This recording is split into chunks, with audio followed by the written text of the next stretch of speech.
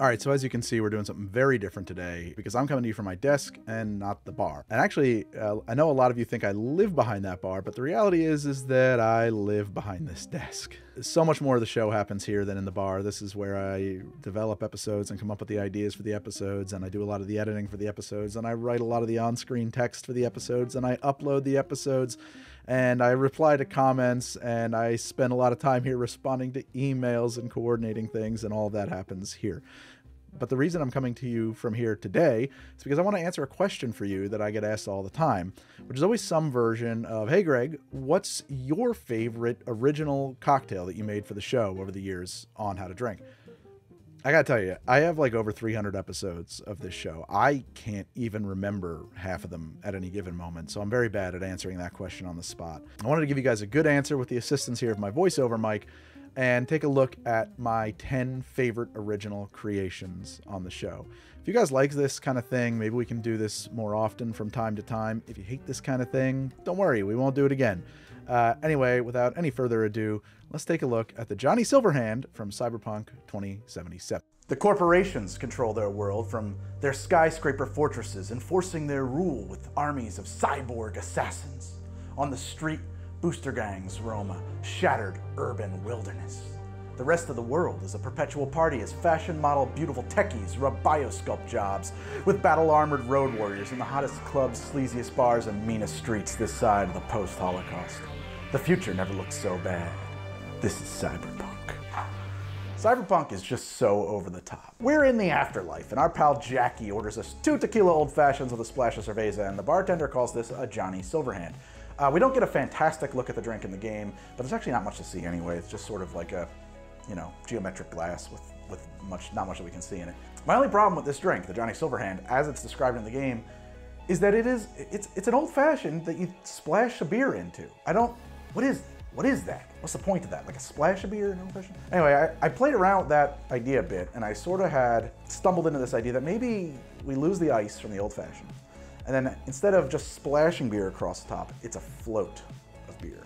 And we do more of a 50-50 thing. So it's not a splash, and it gets a lot closer this way to being a very refined Boilermaker. It's tricky to float a beer on a cocktail. There's a lot of physics involved about specific gravity and fluid density and stuff like that. Liquor in a cocktail is going to be less dense than most beer. And so they're either going to want to mix and not separate very well, or the beer is going to want to sink right to the bottom. It's a tricky thing to do.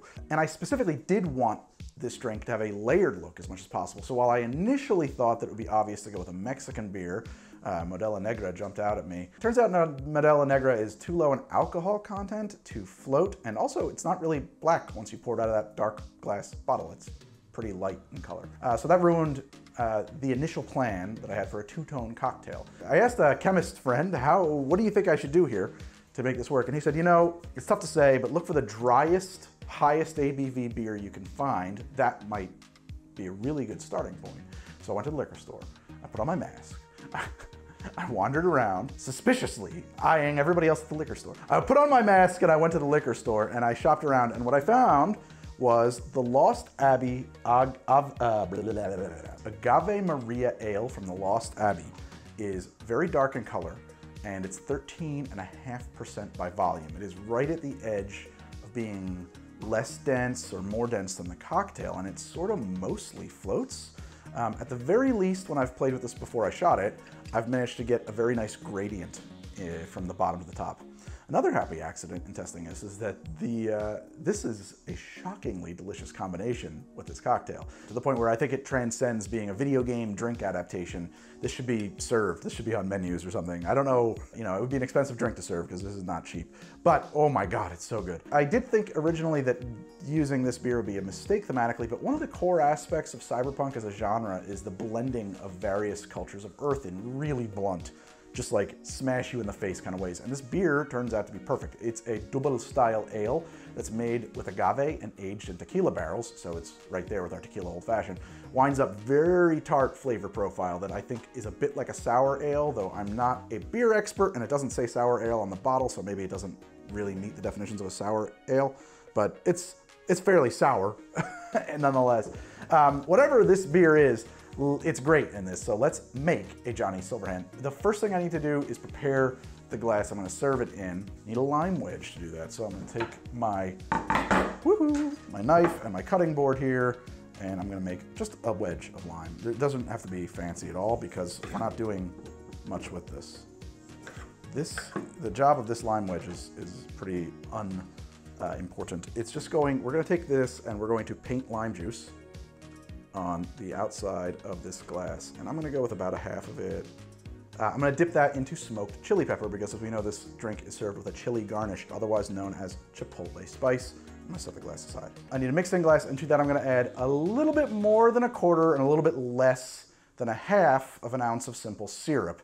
So 15 milliliters for half. I would go 10 milliliters if you're doing it that way. If you're metric land, I would say 12, you know. I think that Dave Arnold would call this a fat quarter.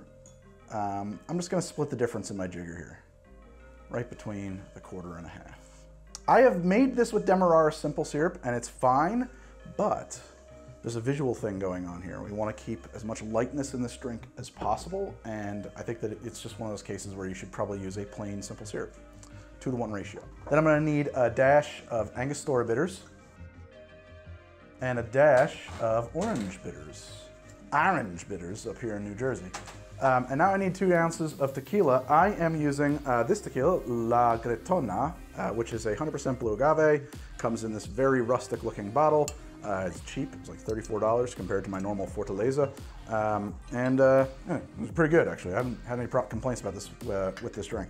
I'm also the only person who's drank this drink, so why would I complain about it? That would be a weird thing for me to do, complain about my own drink. But nonetheless, I haven't. So that's saying something, right? Yeah. Cool. Next thing we need to do is stir this up with some ice.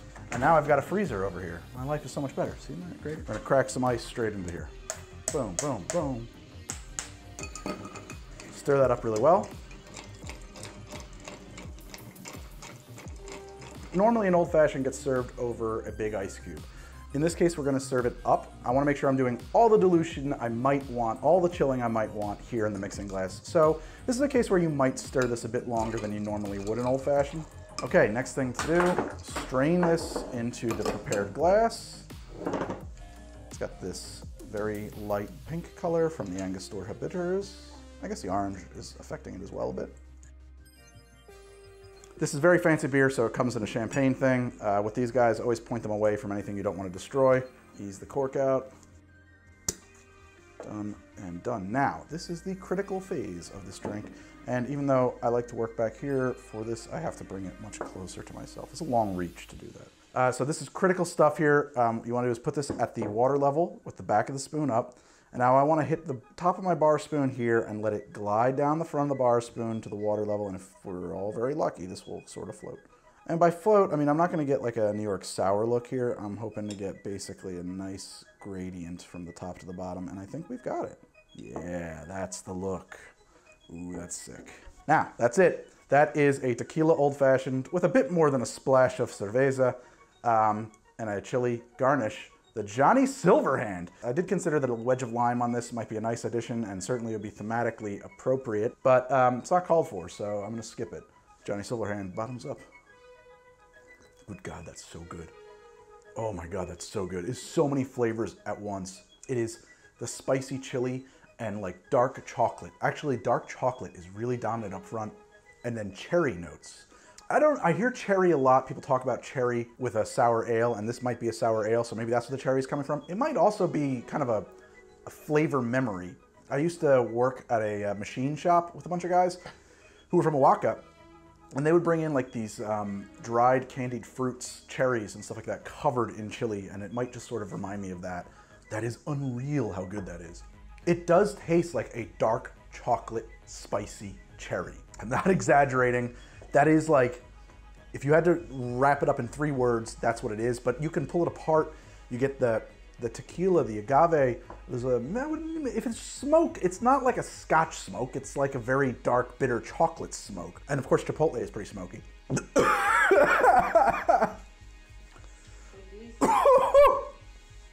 I went down the squiggly pipe, as my kid likes to say. Oh man, woo! It's so good. is an unbelievably good drink.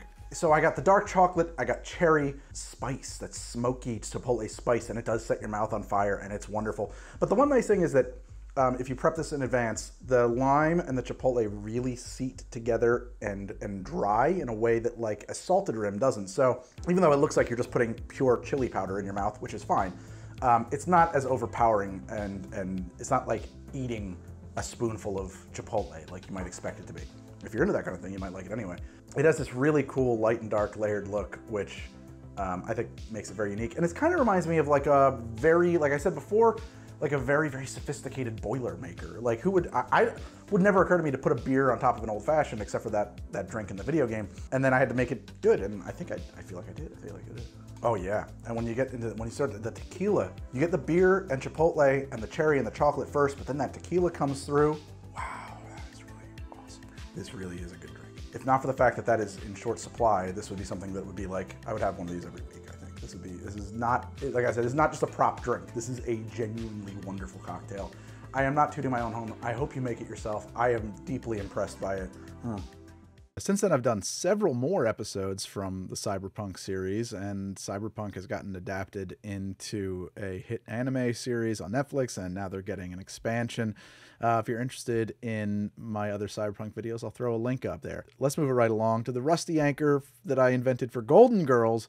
I love this drink so much. I really feel like this particular episode of How to Drink was just criminally underseen. And if you threw a party, invited everyone you knew, you would see the biggest gift was from me, and the card attached would say, boom, boom, boom, boom, thank you for being a friend. Oh my God, we're talking about the Golden Girls. Now, Blanche liked to spend her time, when she had it, down at a little bar called the Rusty Anchor. You're going to introduce me to some of your friends? Yes, if I see anybody I know.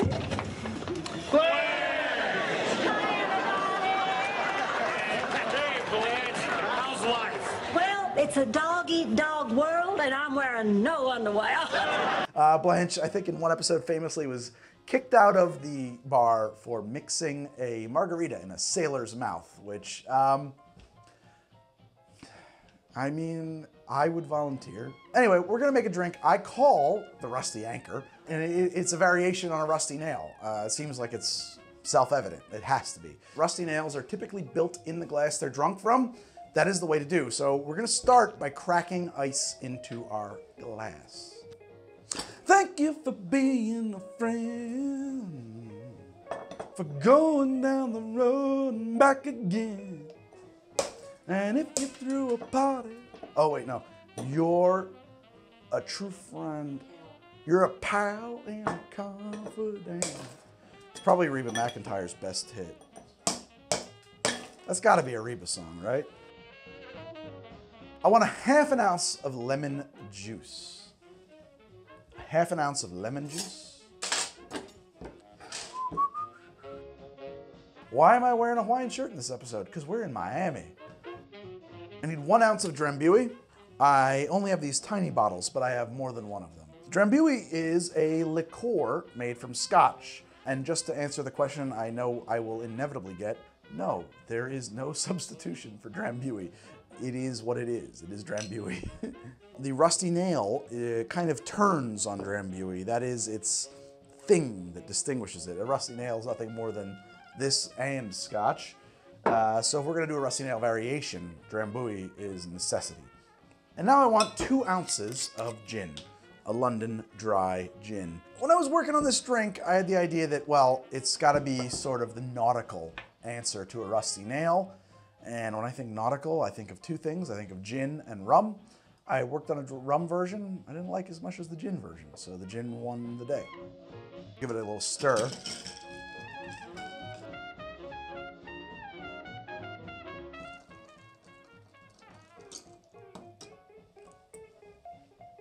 Delicious. But we're missing something. We need to now add kind of a float of 4 to 6 dashes of Ango Bitters. It really makes this drink. Just dash it across the top so that it all hangs out up there and sinks down. I've gone to like 30 dashes of Ango Bitters.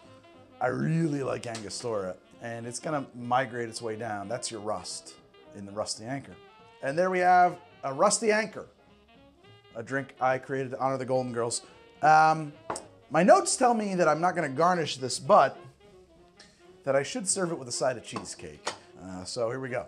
Cheesecake and a Rusty Anchor.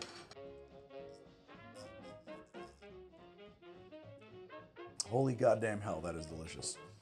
Oh my God, that is so good. Oh, I love it. Let's do that again. Let's talk about what this actually tastes like. Cinnamon and sweet gives way to juniper from the London Dry, and like a citrus notes, lemon juice, and I think some kind of a bitter orange thing that's present in the London Dry gin, the Fords. The Angostura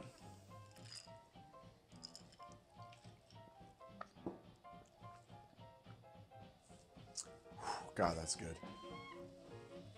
Now the Drambuie is this sweet but sophisticated, spicy, but not like hot spicy, but like cinnamon, nutmeg spicy kind of a thing. The foundation of this drink, you get that throughout, kind of accentuated by those London Dry juniper citrus notes, which is kind of punched in the face by the Angostura Bitters notes, the gentian and the cinnamon and the, I don't even, I don't know what's in Angostura Bitters, and I'm just gonna say it goes so good with cheesecake. It really does. Something about that. It has a hell of a combination of flavors. I strongly encourage you to enjoy a cheesecake with a Rusty Anchor the next opportunity that you have to do so. They really just don't make sitcoms like The Golden Girls anymore. That show is something very special. Maybe it's just nostalgia. I don't know. Anyway, let's take a look at an episode when I had a very special guest, a friend of mine from college, Brennan Lee Mulligan. Yeah! Hey there! I have Brennan Lee Mulligan here today on How to Drink. Woo! I think that probably Harry Palmer, who serves this drink, had to make up some non-alcoholic versions. We can make it both ways. And both versions are going to start with 2 big-ass scoops of vanilla ice cream. Actually extra big because of the size of these mugs. They're huge. And this ice cream comes from Friendly's because that's what it's at the grocery store. Friendly's ice cream. It's probably made at the same factory as Breyers. 1, 2, 3. Shout out to Harry Palmer, the fictional bartender at the Sailor's Grave on Recreation Station 97, who invented this drink. I bartended for many years, and if someone routinely ordered a drink that required me to get ice cream out of a freezer and scoop it, let me just tell you, you would have been kicked out of the Blarney Stone for ordering this drink more than once in an evening. I'll say that right now. There's a lot of drinks like that. Yeah. Oh man, it's so solid. My little dungeon master arms. Please, I only use these to pick up dice. Here we go. Yeah, you're good. You need one more good lead. One more scooper. Okay, Harry's recipe calls for high colonian vodka, which is in regrettably short supply on Earth. So I'm going to be using, actually my notes say 1 ounce, but I'm making this thing gigantic. So I'm probably going to throw 2 ounces of vodka in it. Let's do 2 ounces of vodka for my high colonian vodka. The thing about high colonian vodka, actually, it's much more close to earth-based cream sodas. So if you're looking for an earth-based alternative, the cream soda is probably the way to go. I'm gonna say actually, probably, oh yeah, see, I knew that was gonna happen. We gotta like just double that up because that was mostly foam.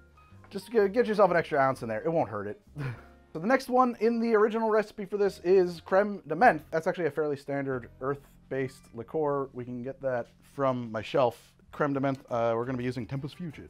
So the recipe calls for an ounce, but I'm making a double because of how huge this bucket is. So we're gonna go with 2 ounces for my own personal practical purposes, but let's assume 2 ounces of 2 scoops of ice cream goes with 1 ounce of Creme De Menthe. 4 scoops of ice cream, 2 scoops. Your solution, there really is no reason you can't just use a whole lot of mint. So start picking.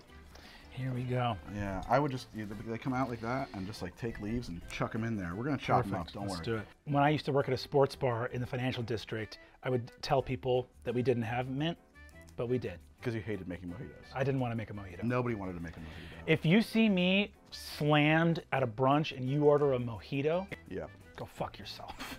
for real. Well, I don't mean that. Cut it. I'm so sorry, internet. Don't yell at me. It's HBO. You're allowed to great. say whatever you want on the internet. Anyway, so that's obviously, you can't just drink mint, but we're going to whack that with a semi-inert beam of positrons in a few minutes, and that'll obliterate that all up. The next ingredient in this thing that Harry calls for is a proprietary set of extracts from certain poisonous tubers, and that's his bar. At my bar, poisonous tubers come in a bottle of Angostura Bitters. Very good alternative here on Earth. I'm going to be using a goodly few dashes. By the way, for those of you at home who don't mind, Angostura Bitters on vanilla ice cream is a joy. Unfortunately, it is 48% alcohol by volume. So even though I'm going to dilute that way down, technically if I'm making a non-alcoholic version, the next best thing is some homemade grenadine. I'm going to throw you in a slug of that. Ooh. Yes, Brennan, we're making you... This is gonna rule. you Very spicy milkshake. Did you Yes. sign my diabetes waiver before we started filming? I don't want to get in trouble here. Grenadine, mint, vanilla ice cream, and cream soda. We would normally hit this with an inert positron beam for a couple of ribosecs. That's Harry's spec. On Earth, we could use, you should have one over there. This is an immersion blender. You should have one right there. For Oh, wow. I've heard about these for so long. I've never gotten to use one. Okay. Yeah, you got it. And then you just got high and low. And just go in there and get to work. Oh my God. Be careful, by the way. You want to, yeah, exactly, because otherwise it might splash back out into Okay. Oh, I really want to drink this now. The final ingredient in Harry's original recipe for this is a quarter dose of pharmaceutical kublacaine. That is an extremely short supply in our corner of the galactic quadrant. I think it would be irresponsible to use what little we have in a recreational confection such as this, right? I think we got to preserve that for medical needs. It's pharmaceutical grade stuff, the kublacaine. A good scattering of original Pop Rocks, though, is a surprisingly good stand-in for kublacaine. I hope this works out the way I'm imagining it to. So, and I just go nuts. Exactly what we were going for. Exactly. Yeah. Wow, this is exactly like the drink in the comics. It literally blows up when they make it. Nailed it. All right, so cheers, man. And also put a pinky underneath it in case your handles let go. Hey, slancha. I can't say that. I don't know. Slancha? Slancha. Slancha. I always pronounced it slanty. Because I read it as it's written, but it's slancha, and I don't know Irish people other than you. All right, here we go. That's surprisingly good. Oh my God, it's the best thing I've ever had in my life. Oh, the Pop Rocks are hitting. Ah! Are you okay? I'm good. If It's I so kill good. Brendan Mulligan, I'm going to get in trouble. That is so fucking good. Fucking hell, dude. Dude, that's incredible. It was so fantastic getting back together with Brennan and having him on the show. What a joy to have around. And hopefully we get to work again in the near future if the stars align. Up next, let's take a look at the Flaming Homer from a classic episode of The Simpsons that I grew up with. And see if I can get through it without severely injuring myself. What you see in it is, I'm pretty sure, tequila, creme de menthe, amaretto, white wine, some kind of schnapps, maybe peppermint, and of course cough syrup, the final ingredient. Huh? I don't know the scientific explanation, but fire made it good. So this is gonna be my spin on it. I know what the flavor of cough syrup is like, and I think that we can be somewhat faithful to that and create a flaming mug of a drink that is a real-world version of a Flaming Mo. Homer makes his in a blender without ice. I don't know what the heck was up with that. Why even use the blender? Why not just use a spoon? Doesn't matter. That's the way they drew it. I'm gonna make mine in a shaker. If you want to use a blender, you can. I think that this comes out fine on cracked ice on an open pour. So that's the way I'm gonna roll. I want 1 dash of my absinthe and a light dash, perhaps even a drop. I want 2 dashes of Angostura Bitters. I want a ½ an ounce of grenadine. ½ an ounce of grenadine. ½ an ounce of grenadine. Want ½ an ounce of Punta Mez.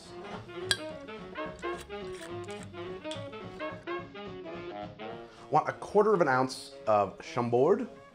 Now keep in mind, I'm working on this drink. These are ingredients that I found actually worked really well together, but also I'm trying to stay with the theme of like little bits of everything, you know, like stuff that has been sitting at the liquor cabinet for a little while that maybe doesn't get used all the time. I'm gonna bet somebody bought a bottle of Chambord once and they didn't know what to do with it. Chambord is a black raspberry liqueur. It's pretty sweet stuff, and it comes in a holy hand grenade. Drambuie, somewhere between 1/4 and 1/2 of an ounce of the Drambuie.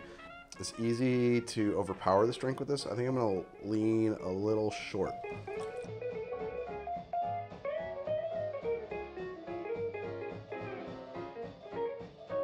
I need 1 ounce of Canadian rye. I like this Canadian Club whiskey here. Now, so part of that theme, right, of grabbing a little bit of everything to make this up is that it should be a split base cocktail. I think that the Matt Bellinger version uses like 3 or 4 different rums. Rum blend is a cool idea. I really wanted to try and blend various spirits, like of different types. I played around a little bit. I really liked the way 1 ounce of this particular bottle of Canadian rye and this rum Barbancourt Haitian white that I happen to like very much.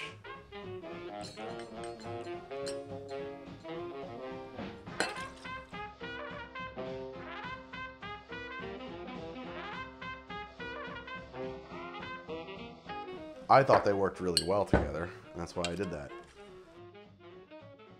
Okay, and that's it. We're gonna shake this drink over entirely cracked ice.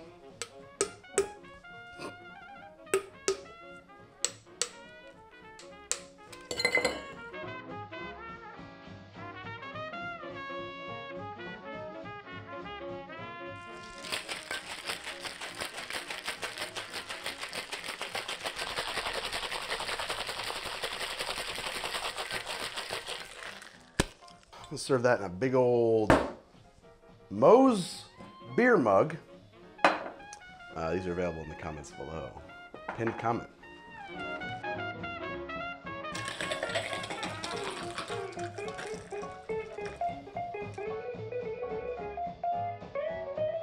And I'm gonna need to put some fire on this. The way I'm gonna do that is with a thing we call a lime boat. Piece of lime. I'm gonna take 2 sugar cubes, you know, more if you like. I'm gonna soak these in some pure lemon extract. Float that lime in the middle of my drink. Set them about there.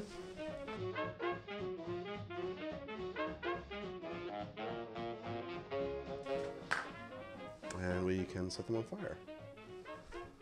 And that's the best way to get a big fire on a drink. Trying to do a burning float of high proof alcohol, you'll just get like small simmering bluish flames for the most part. But a big thing, something that's like that, lemon extract burns very nicely. This drink needs a straw, as you can see, and treat it like any tiki drink. Make sure you blow it out before you drink it. Gotta set a flaming Moe on fire. Actually, there is something though in the hold. Oh! Should we cut? Can we cut? Oh my God, that hurt. Oh fuck! I think I broke my toe. Oh, my freaking ears! Tell them what happened. Well, you all saw. There's no way I'm not using that footage. The phone went off behind me, and I turned around. I knocked the first version of this directly onto my foot. And this is the same mug. This is an indestructibly, it's a brick of glass. It probably weighs about 6 pounds, 7 pounds. Directly fell on my foot. Sorry, we don't have slow motion of that. Hold.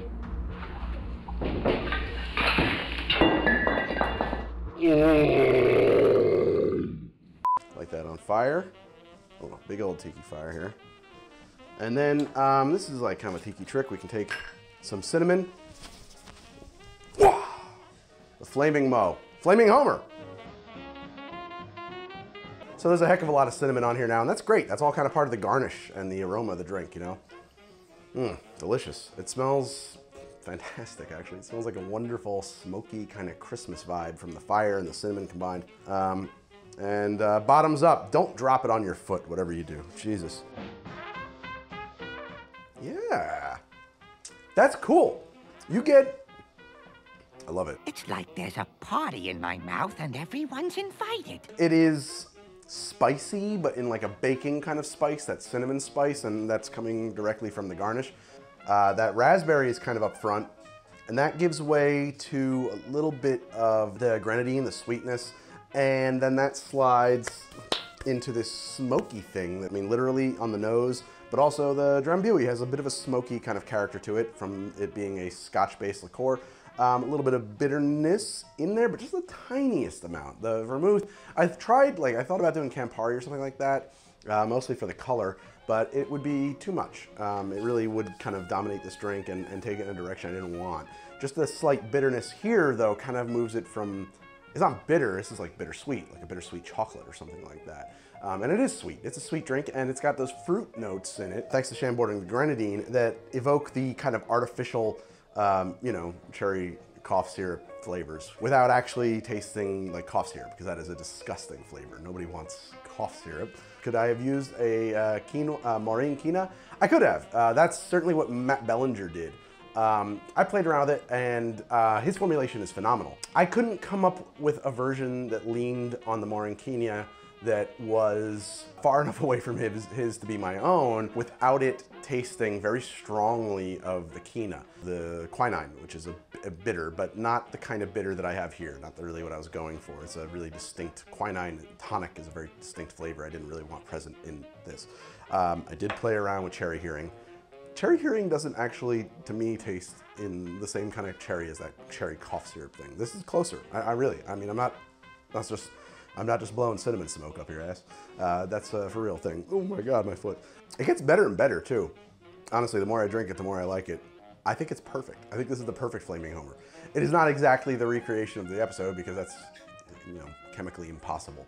You can't put those things together and have anything good come out of it, and certainly not something that would light on fire. So this is my Flaming Homer version. My foot is like on goddamn fire. I'm very selective in the anime that I consume. I'm not a broad anime fan. I'm not a fan of everything that comes out, but there's a few things that have really connected with me over the years, and one of them is Cowboy Bebop.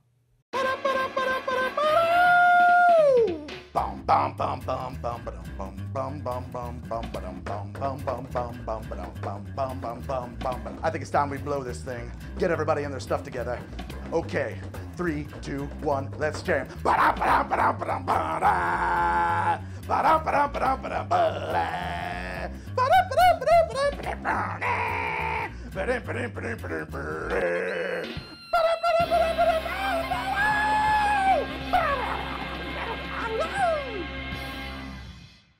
So this episode is the drinks of Cowboy Bebop, and I did a lot of research to pull 3 specific drinks, one for each of our characters. We're gonna do a Spike drink, we're gonna do a Faye drink, and a Jet drink. So we're gonna start with Spike, who prepares himself a prairie oyster.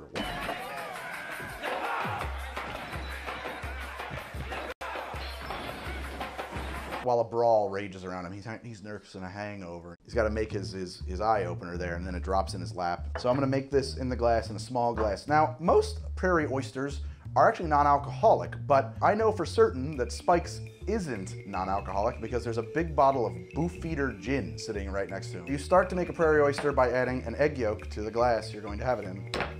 It's mandatory that the yolk is unbroken. Good. I see. Then we're going to add just a little pinch of salt and a little black pepper. Toss that in there. A couple dashes of this Worcestershire sauce. 1 dash of hot sauce. Traditionally, I think Tabasco, but I don't have any problem doing Cholula. I really like Cholula. And normally that's the whole thing. That's it. But we know that Spike's got Beefeater in his. I couldn't find any Beefeater at the store, but I did find some Beefeater. So I'm gonna add an ounce of Beefeater. I kind of like it non-alcoholic, to be honest. I feel like this would be really good without the gin. Spike puts gin in his. I'm actually just gonna add it as like a flavor. I don't know how much Spike is putting in there. The idea is to put this right down the hatch as quick as you can. Oh, it's not bad. The gin is nice. I actually like the gin there much more than I thought I was going to. That's pleasant. It is salty and Worcestershire and saucy with a lingering bit of heat from the hot pepper. I like that a lot. Without the gin, that might become part of my morning regimen. I'm enjoying that quite a bit. The next drink that I want to make is a cowboy. This is a real drink. There is almost nothing to it. I've never had it, but Jet Black orders one on Callisto. I want a cowboy. Forget it. There are no bounty heads around here. Cowboy is very simple. It is 1 part half and half and 2 parts bourbon. 1 ounce of half and half. Old Granddad seems to be my bourbon of choice today. 2 ounces of bourbon. Old Granddad bounded bourbon. The best earth bourbon there is. I wonder what kind of bourbon they drink in outer space, actually, on that series. That I don't know much about. I don't think people are still making anything on Earth, so they must be drinking Mars whiskey and stuff. The next part of a cocktail is to shake it over ice.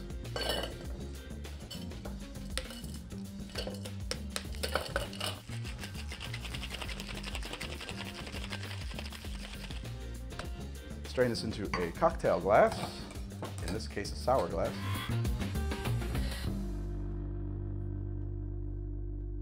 That's it, that's a cowboy. I don't know why this drink is called the cowboy, but that's what it is. It smells like bourbon.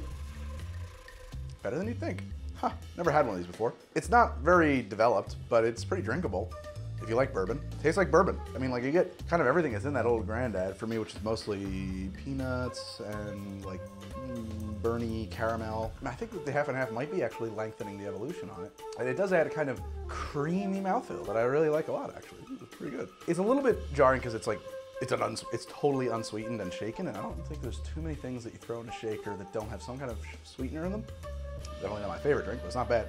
So during the episode from Jupiter Jazz Part 1, Faye is really drowning her sorrows. She's hanging out in the bar, listening to a saxophone player play, and just drinking glass after glass of vodka.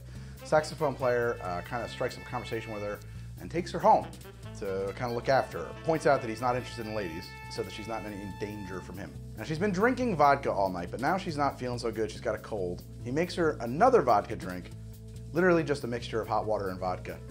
I have pretty low expectations for this one, but that's how the cookie crumbles. Some vodka.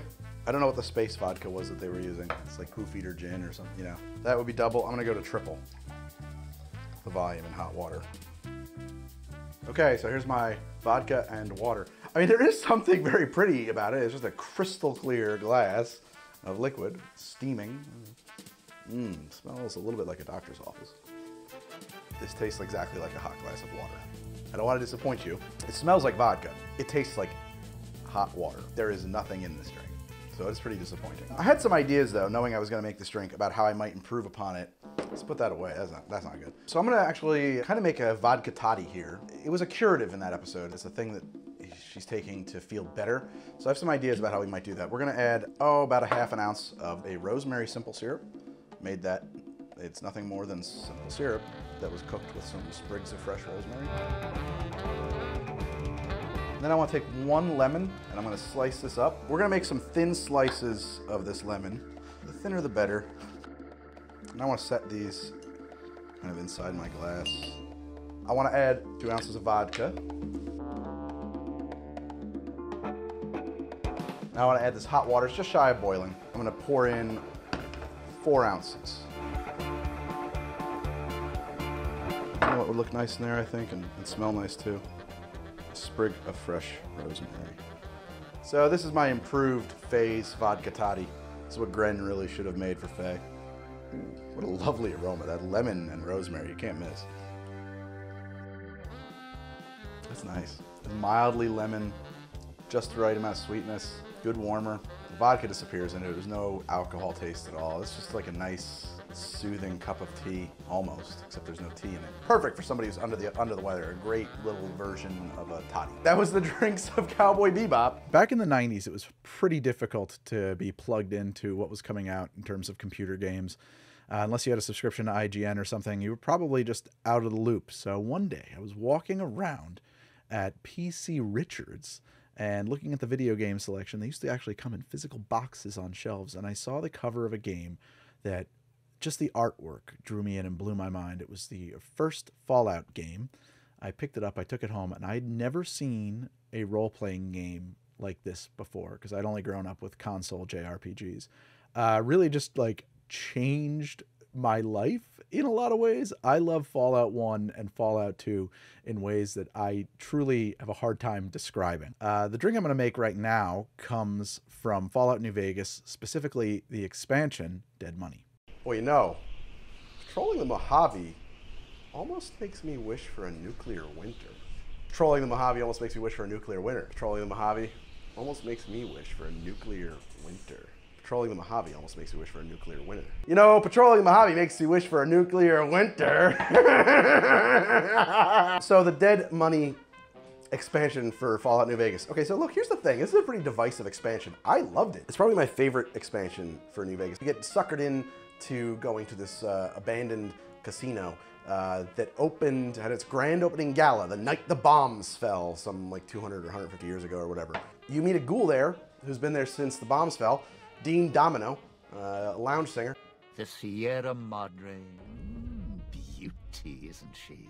He teaches you how to make something called the Sierra Madre Martini, which is a recipe he's perfected over like the last 150, 200 years, whatever. Once I, well, realized what you could scrounge up around here, I had a lot of time to experiment. And he makes it using some unusual ingredients. Here's the mix, if you can stomach it. You're gonna need some toxic cloud residue. This is the disgusting, deadly cloud that seems to permeate the entire place, collected in a jar. You're gonna need some junk food. In the game, it is always pictured to be a box of potato chips, and you're gonna need a tin can. I call it a Sierra Madre Martini.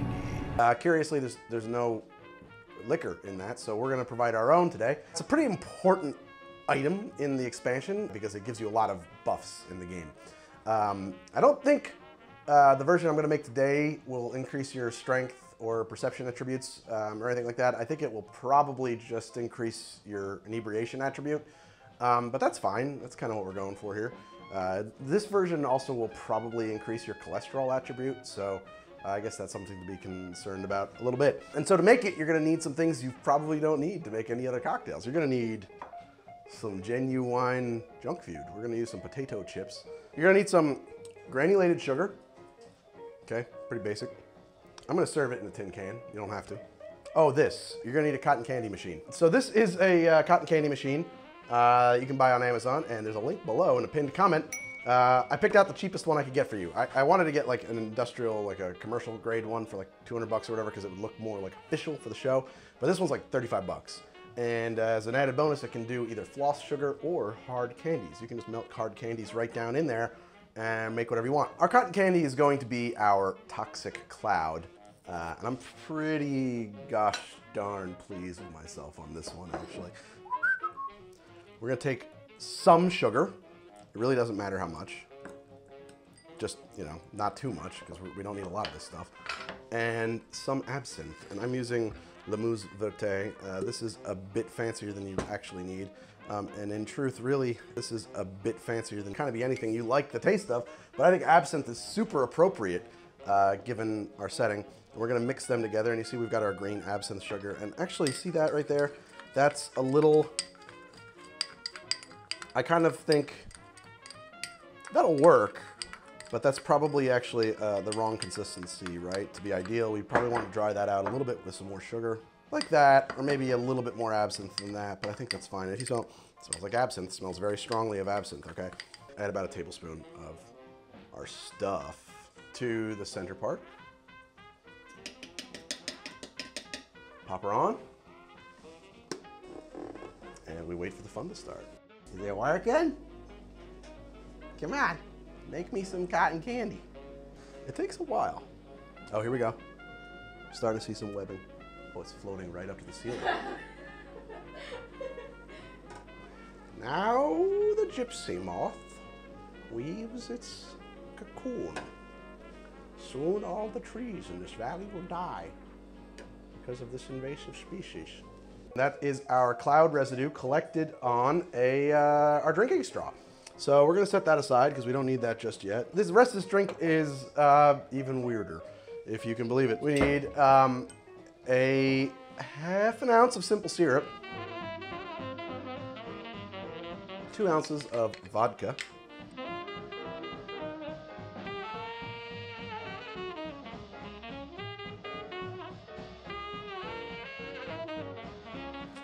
potato chips.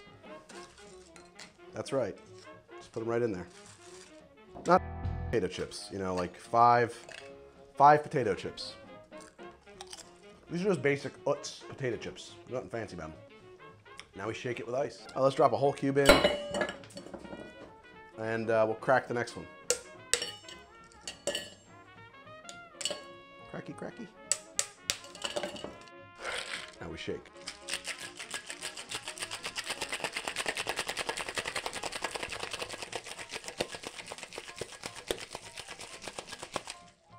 I'm gonna crack some ice into my can. Nothing too serious, I just, you know, want some cracked up cubes in there. Now, why would I not just free pour this? Well, there's a lot of potato chip in here, and we want to strain that out at this point. So let's just double strain. All right, our drink is poured. We're gonna garnish with, and make it a straw, our cloud residue. And there we have a Sierra Madre Martini. Looks so good. I'll take a sip now. That tastes like potato chips. That is amazing. Hell yeah. That's awesome. It's a potato chip martini, guys. And then with an absinthe. This is cool. Ooh, that's fun. We've invented the potato chip martini. My Sierra Madre Martini. It just tastes like potato chips with this absinthe cloud on the side. What does absinthe taste like? A little bit of licorice. It's light. The absinthe is mostly, it's very, very diluted by putting it through the machine. So it's not like a smack you in the face kind of absinthe note flavor. It's pretty mild. I don't taste the vodka at all. I taste the potato chips. And the sweetness, so I added, on this, I've made this like a couple of times in prep for the show, so, you know, the recipes are always in flux. This is a little overly sweet. You need some sweetness to bring the flavor of the potato chips out. It just doesn't, without it, it doesn't work. It's just too dry. The salt, it just becomes, I don't know, it doesn't taste like potato chips, it tastes like salt. When you throw a little bit of sugar in there, somehow that plus the alcohol makes the whole thing taste like you're eating potato chips. It's kind of insane. So, you know, I suppose if I was a ghoul, an intelligent zombie living in, I'd probably, I'd drink these all the time. I got into Twin Peaks a lot later than when it was airing. Since I was pretty young when it was airing, it would have been a not good thing for me to watch it when it had its first run on ABC. Not good.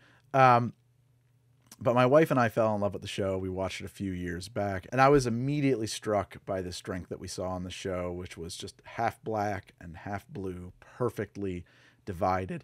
Never seen anything like that. I worked on and off for several years to come up with a way to make that drink, and I finally cracked it in this episode of How to Drink. Very proud of this one. I like my coffee black. Black like the sky on a moonless night. Don't love the audio on this one, so I'm going to help it out. You're going to need an ounce of sarsaparilla syrup. We'll put a link to the video with that recipe up top there. You're going to need about 1.5 ounces of bourbon. Any kind of bourbon you like will be fine here. Pour that into a glass. Now you got your ISI Icy Whipper. Add 200 grams of Creme de Violet, 200 milliliters of Creme de Violet. You're going to add to that 2 grams of this stuff called Foam Magic that you can get from Modernist Pantry, link provided. Seal up your Icy Whipper.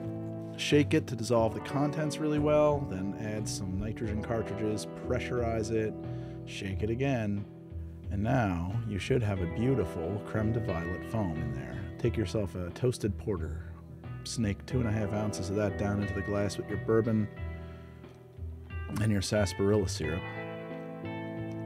And then layer up that perfectly stable, delicious Creme de Violet foam right up to the top there. And that'll give you a look that is exactly like the Black Yukon Sucker Punch from Twin Peaks. And let me tell you what, it's delicious.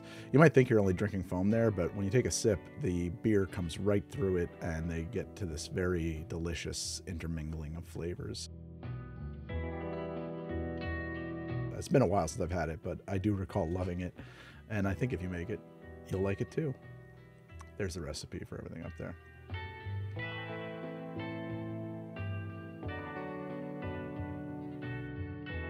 I avoided Rick and Morty for a long, long time. The fan base, by the time I got into it, had kind of become something of a meme, and maybe that drove me away from it. But when I finally caved and gave it a shot, I was blown away. This show really connected with me, and I fell in love with it right away. I have since fallen off. I have not kept up with it, but boy, did I really enjoy those first 3 seasons. I'm sure it's still great. I just haven't been watching. In episode 1, there is a special ingredient called mega seeds that they are smuggling. I thought that was a great place to make a cocktail from. Very happy with the way this one came out. Really, actually a super delicious cocktail, but you will need some actual mega seeds to make it. So last time I talked about Rick and Morty, we talked about Rick drinking Henny XO in the pilot, supposedly. I mentioned that if we ever did another Rick and Morty episode, we should definitely look at doing mega seed extract. You know, the big seeds that you gotta shove Way up inside there as far as they can fit. Oh, jeez, Rick. Mega seeds show up as the kind of MacGuffin in episode 1, season 1. Our introduction to this wacky, dangerous, crazy world and characters. They go to some planet, the Floop Florp or whatever the hell it is, with all those gross, weird-ass things. We learn that there's a lot more to life than what you can pick up in a school. Disappoint you, but we're smart people, Jerry. They go to get the mega seeds, then they gotta go back through customs because the portal gun is out of charge. So now in America, the FDA some time ago decided that these particular beans called tonka beans should be illegal. And I mean, I'm serious now. I know these are small, but look at that. Does that not look like one of the mega seeds? I mean, they even look the same, I think. Because there's an active ingredient in here, I think it's coumarin. It was found that in like psychotic doses, like if you ate 40 of these suckers, to be toxic. But like, that's like sassafras, that's like cinnamon, that's like nutmeg. Like all of these things, if you just like eat bushels of it, are gonna kill you. Apparently you can hallucinate on nutmeg. They didn't outlaw that. Apparently if you eat a whole bunch of cinnamon, it'll kill you. We haven't outlawed cinnamon yet, but for whatever reason, we outlawed tonka beans. Now I do know some large processed foods chemicals company has a kind of tonka bean artificial flavor that went on the market right around the same time as the FDA outlawing the motherfuckers. That might be related. Buy a senator, they're cheap. I'm in America, how do I have them? These are so easy to buy. You can buy them online and wait a really long time. And if you live in a major market, like New York City, for example, and you Google where to buy tonka beans in New York City, it'll help you out. There's like stores you can buy this stuff at. I feel like I shouldn't read the name on this label, but you know, if, for example, you were on a boat that was sinking, you might type out a signal there on the old... So apparently we're the largest importer of tonka beans, just like all of our other drugs, outlawed and the largest importer. So we're gonna shake this cocktail. We're gonna need 1 egg white. We got our egg white in there. Somebody pointed out like, whoa, you were out of your mind. You do that right over the shaker. Like that's brave or something like that. I am fearless. There are definitely things that call for shaving whole tonka bean into. Now this is, instead I made a tonka syrup, but the recipe, by the way, is, if I'm not mistaken, 500 grams water, 500 grams sugar, and 10 tonka beans grated, or in his case grated. I actually took the whole mess of that and just threw it in a blender, blended the crap out of it, and let it sit for a few hours, and then heated it up to finish dissolving the sugar, and then strained it. Blender's as good as a grater. Okay, 1/2 an ounce of my tonka syrup, 1/2 ounce of Mr. Black. Why coffee? Rick doesn't have time for sleep. That's why. Rick's got important science stuff to do. He can do a lot of science stuff with those beans, you know? And not if he's asleep. Also, I think that the tonka beans and the coffee are gonna jive super awesome together. We want 2 ounces of scotch. So, not all scotches are created equal. Everybody loves Monkey Shoulder. This happens to be batch number 27, which I think is the one I've seen for a while now in the store. I think that this scotch is really great here. Certainly, I would not use like anything with any kind of peat or an Isla kind of nature to it. Monkey Shoulder, to me, has some really unique qualities. It has a bit of this banana funk to it, almost like a Jamaican rum. I shall demonstrate. Almost like green apples. Yeah, green apples with like a little bit of banana funk. That, plus tonka beans, plus coffee. Oh man, now we're cooking with gas. What an expression. The most amazing thing you could do. You're cooking with gas. Oh, so we got an egg white in there, we're gonna dry shake. 1 big, 1 cracked.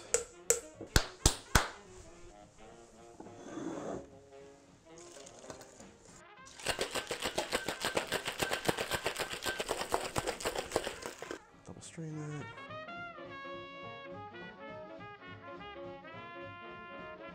For garnish, take one of the tonka beans, cut it in half, and then just kind of grate that ever so lightly over the top of the drink. I mean, at this point, this whole drink is extremely tonka-y. You need so little of this, and I'm going way over the top. You gotta cut it in half though, because you want the inside. That little shell on the outside, that'll mess up. It won't grate very cleanly. Let's see how this mega seed extract do. Oh my God. That is heaven in a glass. It's so good. It has such a long evolution. So good, so good. Oh my God. First off, it is decadent. This is a rich flavor, and it's still evolving. I'm so sweaty. I'm a disgusting sweat hog. I love the white head on that with that creme, that perfect coffee color, chocolatey coffee. Then the coffee comes back, overpowers the chocolate. Now vanilla and cinnamon. And now, what is that? Is that allspice? Or is that cinnamon? Somewhere between allspice and cinnamon, and some toasted caramel, for sure. Oh man, that's cool. And it's like still in my mouth. I still taste it. It's fucking, woo! We're gonna get riggedy. Wrecked, son! This is a freaking phenomenal drink. The mega seeds are already working. I'm smarter. What is, 1,400,000, 75 billion divided by 0? What is it? 0. What's 21 minus 8? I don't know. Oh, 21 minus 8 is 19? Yes. Is that accurate? It's not? Oh no! The secondary effect of the mega seed is kicking in. Oh man! Oh jeez! Oh. I'm sorry, Morty. It's a bummer. If you haven't seen Peacemaker yet, starring John Cena, you are really missing out. This show is way better than it has rights to be. It was a super fun ride from beginning to end. And very graciously, for me in my line of work, they make an actual cocktail on the show, which doesn't happen that often, with the ingredients named. And I made it, and I liked it a lot better than the characters in the show did. I don't know. I think it was a good drink. Why don't you watch and maybe try it yourself, and you let me know. It's one of my favorites that I've ever made for the show. There is a point in the series in which our eponymous Peacemaker decides to pour himself and his friend a cocktail. It's called a peace train. It is gin, vermouth, vinegar, peppercorn, a little maple syrup, and some yak butter. Yak butter? Hard to find an evergreen, so I had used normal butter. And in the show, it is not a drink that anybody likes. Oh my God. Oh God! What the fuck, man? That's rude. What's rude is you give me a feces drink. A lot of people were tweeting this thing at me, that I gotta make it, and it took me a minute to get around to it, so I apologize. And also, James Gunn did not specifically at me, but he did ask for some drink YouTuber out there somewhere to make this drink. I am that drinks tube. So to make this drink, I've got all my ingredients here. Let's just make it the way he said I should make it. I looked into the whole yak butter thing because I was like, well, maybe there's something there. What's up with the yak butter? Is that just a gag? Is yak butter a common ingredient? It's not common, but it is a thing. Yak butter ghee, and ghee is clarified butter, which is what I have here. Just regular ghee from good old Trader Joe's. Yak butter ghee is like a common health food store thing, or not common, but common enough. And there are things that he drops throughout the show, being a non-super. He doesn't have any innate superpowers. He is concerned with his diet to an unhealthy degree in this show. But it occurs to me that some point in his life was shopping at the health food store and can't get there anymore, and so he's using regular butter instead of yak butter. So I think that's valid. I think yak butter is valid. But I also had a hard time getting yak butter, so we're gonna go with clarified butter ghee, which is fine. If you're gonna put butter in a cocktail, this is probably the right stuff to use. It shakes better. You could throw this in a shaker and it disappears into the drink like an actual ingredient, unlike a stick of butter, which will not. And that's it. I'm gonna shake this drink up as he described. Now, of course, we don't have his measurements. We do have to interpret a little bit. The one thing we do know for sure is that he was using aviation gin. You can see it in the background of the shot there. I think that might be a Green Lantern reference. It could be. Okay, let's do it. Let's make this drink. Okay, so he calls for vinegar. I think based on what I saw, it was just plain white vinegar in the episode. I don't think he was using balsamic or a red wine. I think it was just plain white vinegar. This is like a food vinegar. He may have been using household cleaning vinegar, which would be a bit much. That's a 1/4 ounce of white vinegar. Vinegar is a very Very powerful ingredient. I don't think that's gonna taste so good. I don't think that's gonna taste so good at all, actually. I'm gonna add to that a ½ ounce of maple syrup. Just kind of thinking about where I'm going with this drink, what we're balancing towards. Trader Joe's maple. I think that he probably would shop at a Trader Joe's if there was a Trader Joe's nearby. We need yak butter, and about an ounce of it. Or in this case, it's not yak butter, of course, it's just regular ghee. So this is something you kind of do with a spoon. It's warm enough in here that it wants to liquefy. That's almost an ounce. I might do like a little bit more than that. Butter and vinegar in the peace train. I'm gonna drink this. All right, so we need some peppercorn. I'm just gonna put a couple twists from my grinder here. And now we're into actual alcohol. Vermouth. In the show, the vermouth we see him use is definitely light in color. You could use whatever you want. I don't think it's gonna make too much of a difference. I think that a dry vermouth will really disappear into this drink. There's like no chance of you tasting that at all. So I'm going with a Bianco, like a Blanc vermouth. This is a white vermouth that is of a sweeter style. It's not going to make the drink overly sweet. I just don't think a dry vermouth has any chance at all of cutting through this flavor. So we're going to put an ounce of Bianco vermouth in there. I mean, I smell that. That's pretty powerful. And I want 2 ounces of my Aviation gin, which we know is the gin he was using. So that's our drink. Let's shake it. Crack my other ice cube.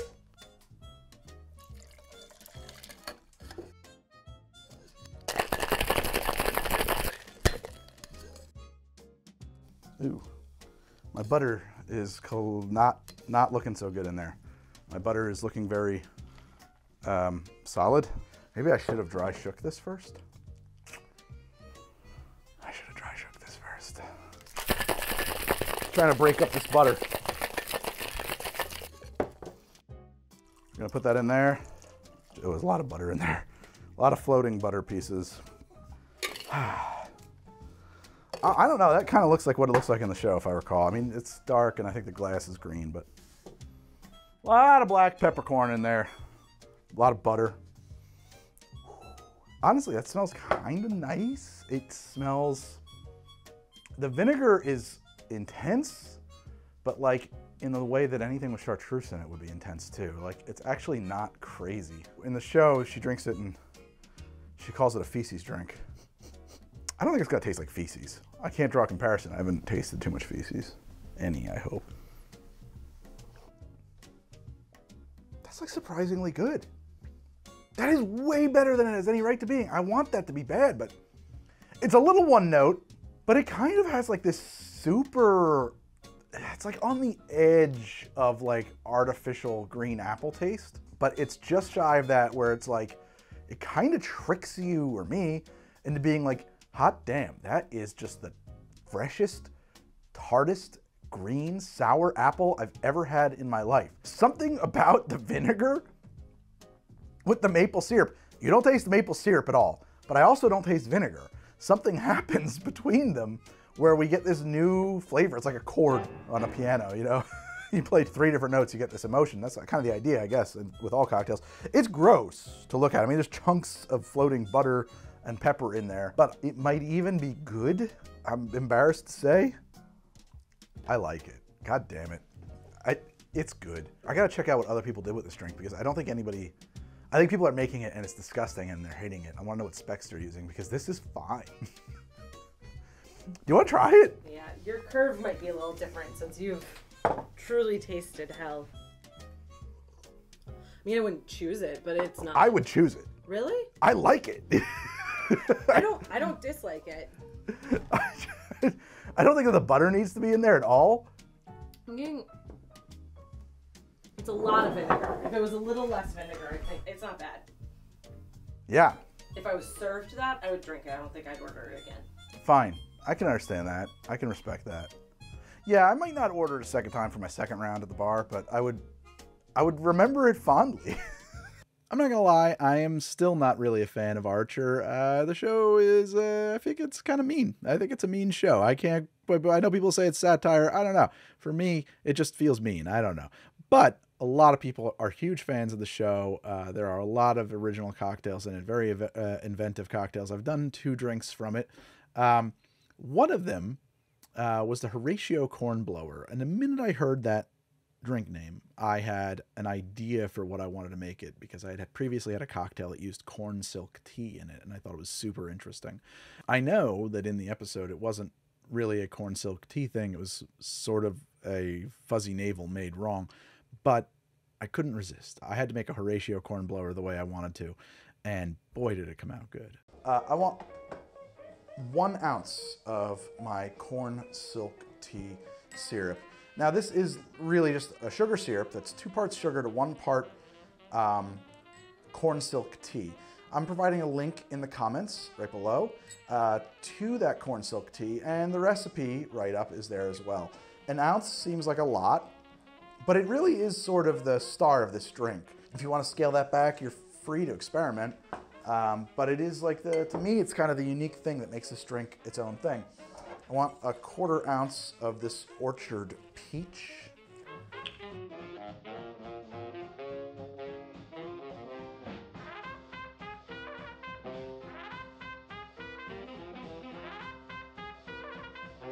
And I want 2 ounces of, quiet you, my delicious Bottled and Bond mellow corn.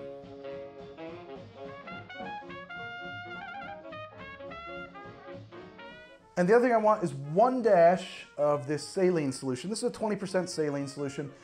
It's basically if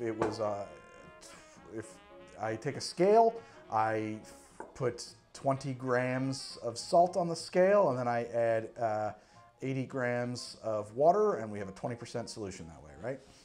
Heat it up until it's dissolved, and there you go. It's basically salt water. 1 little dash.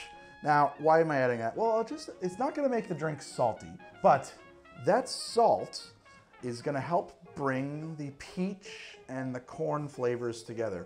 And for those of you who don't have a bottle of corn silk syrup handy, I'll tell you what it tastes like. It tastes a little bit like the milk that's left over after a bowl of corn pops. It's freaking delicious, is what it is. Oh, side note, my favorite joke in this episode by far is "Don't listen, it's not diegetic." I love a good film joke. Crack some ice in here. There we go.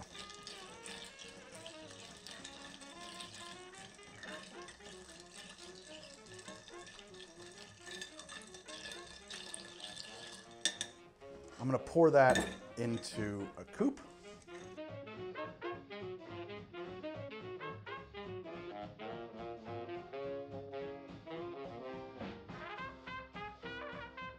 It's totally optional, but this drink, you know, an orange twist won't hurt it. Just gives it a little bit more brightness. Some of these flavors can become a little heavy without it. Now, let's give this a taste. Well, before I give this a taste, I know what you're saying. You're going to say, hey, in that episode, that thing he's making is just a blender drink. It's just a garbage thing he's drinking out of a blender with a silly straw. I know. He's making kind of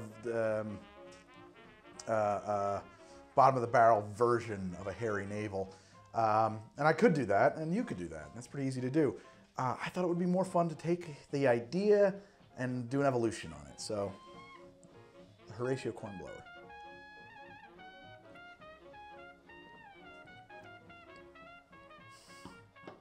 I like that a lot. It's so cool. It is so, the peach is super present. The corn comes in late. You get that peach thing right up front, and it's like this kind of, it just tastes like fresh. It really does taste like fresh peaches. It's delicious. It's sweet, maybe a little sweeter than some might like, but I don't think it's too sweet. It's a sweeter drink. It's a pretty accessible drink. It's smooth. I mean, and I mean that in a literal sense. It has a very smooth mouthfeel. It really coats the inside of your mouth and is in that, not aerated, you know? I mean, it's not a shaken drink, so it shouldn't be. It's smooth, silky, heavy, like silk in your mouth. Silk mouth, mouth of silk, a mouthful of silk. And that transitions into the corn silk. and you really get a nice taste of corn.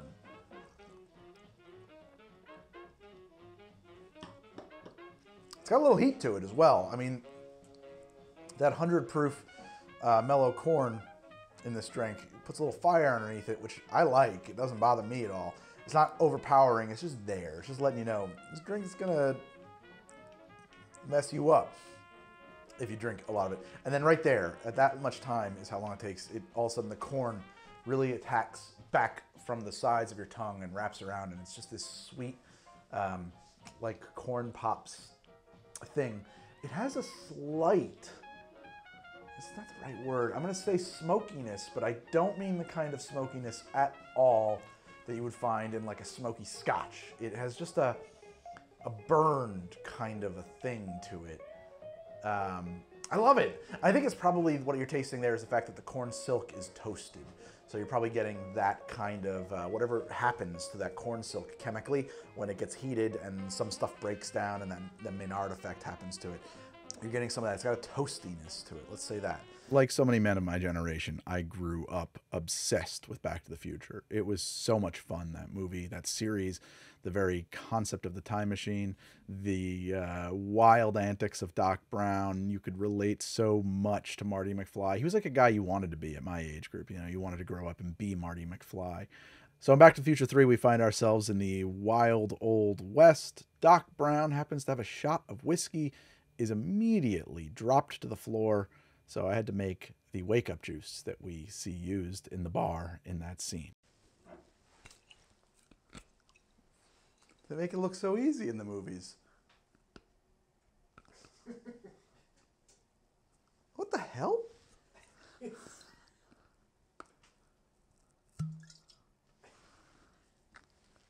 Well, that was really unpleasant. I don't know if I could have been an old Western-y person. I can't do that. Now, they don't tell us what's in Wake Up Juice, but from the film and a keen eye, we can tell that it's olive juice, mustard seed, chili flake, cayenne powder, onion powder, and Tabasco sauce. And I, for science, as a scientist, endeavor to do that. I've got this here beer mug. Now, truth be told, there is no way I am able to fill this beer mug with Wake Up Juice.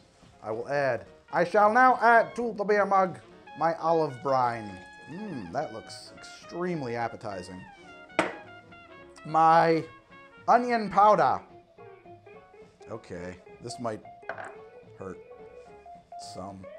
Oh my God, why did I put that much in there? What am I doing to myself? That was the cayenne. Cayenne is hot. The chili flakes. I should have had a softer hand on the cayenne and a heavier hand on the chili flakes. And the mustard seeds, which, yeah, I was about to say, scare me a little bit because I know you can make a nerve agent with it. Gotta work those seeds together. Oh, yeah. It smells much better than you would think, actually. I mean, I want to say that, like, it doesn't smell like anything I want to put in my mouth, but it does smell kind of nice. It smells a bit like something you would marinate a steak with, or a dry rub, something like that. It's on its way to being basically barbecue. Let's just pretend that I'm unconscious and that someone's gonna pour this in my mouth with a funnel. I don't want to disappoint you, but I'm not gonna drink this whole thing. I think that would actually kill me. I'm just gonna have a sip, but.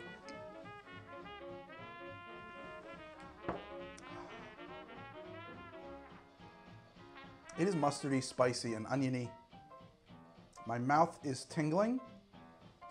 I'm not gonna lie, I really thought that I was just gonna respond by immediately dropping off camera and vomiting. It is way better than I thought it was gonna be. Oh, I forgot the Tabasco. I've been informed that my Wake Up sauce juice is incomplete.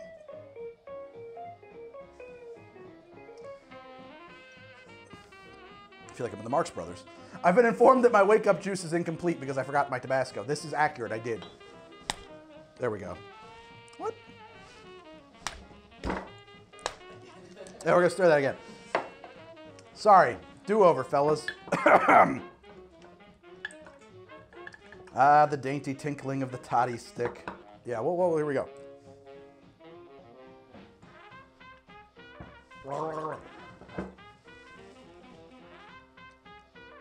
Hot, spicy,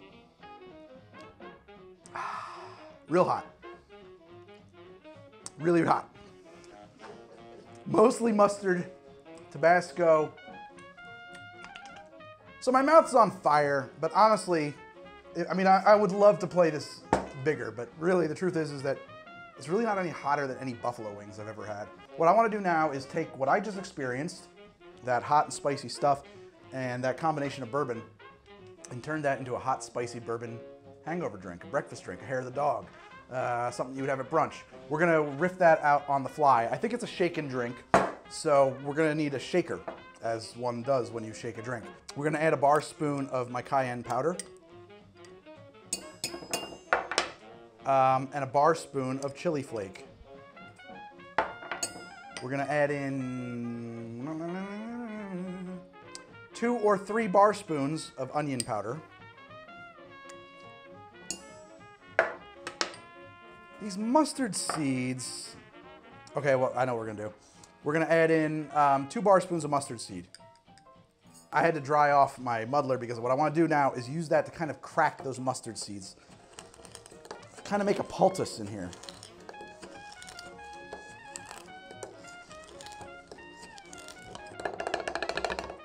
Okay, we've kind of cracked that up a little bit.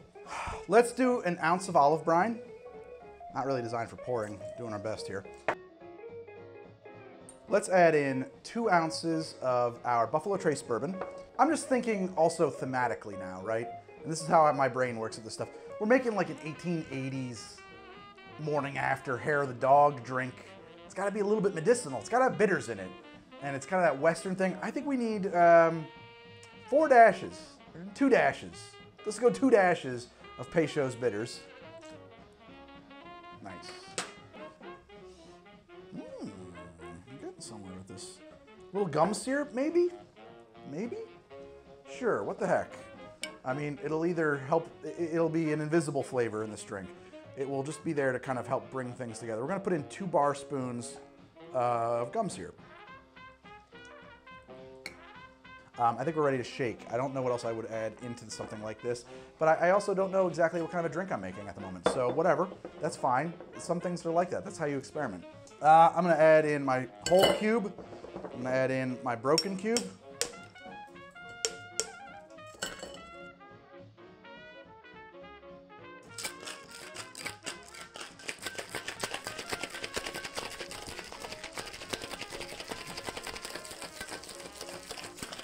I'm just gonna open pour this directly into a beer mug.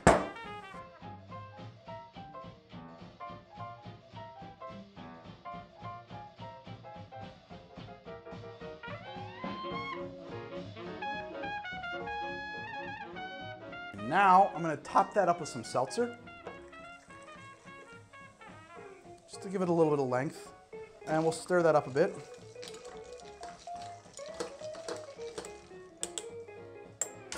And this will be the how to drink version of Wake Up Juice.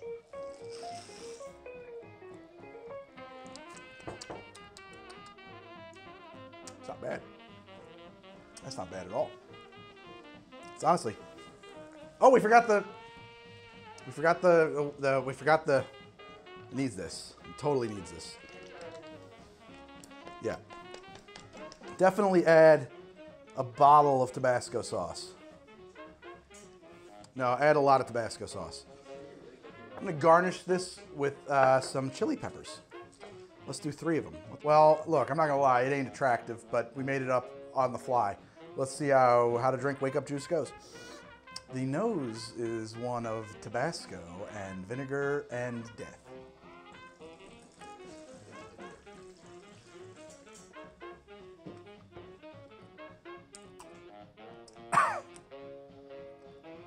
That ain't bad. It is cayenne forward. The cayenne is very forward, and that gives way to chili and mustard. With a vinegar base that you get kind of throughout. My tonsils have a unique sensation of tingling and burning that is new to me. The bourbon is a little bit lost in it. Let's go back in for another taste and see if we can get that bourbon out. Yeah, it's a real peppery nose. You know, I don't really love the peppery like margaritas and things. I'm not a big fan of spicy drinks, but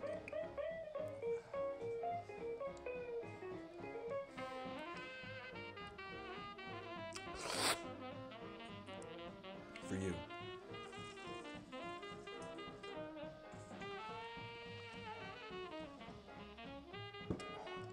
I actually really like it in my mouth. The drinking part of it is very nice, and then the heat comes after. The mustard is there. That cayenne, that chili. It's not bad with vinegar. It just tastes like it's hot. It's a hot drink, but it's not like Carolina Reaper hot. It's not Death Pepper hot. It's not, I don't know what this would rank on the Scoville scale, but I'm just hoping that Sean Evans is going to ask me to come over and eat hot wings with him one of these days. I just wanted to prep up. I thought this might be a good way to get ready for those buffalo wings. You know, the one thing I would say is that the bitters are a little bit lost. We could probably skip the bitters. And honestly, I think that pretty much anything we add to it is going to get lost in this drink. It's pretty good though. I mean, honestly, I'm not even, you guys, it sounds like I'm joking. I'm not. As a morning after drink, as a hangover remedy, I could definitely see people enjoying this. It might not be my cup of tea, but it's not too bad.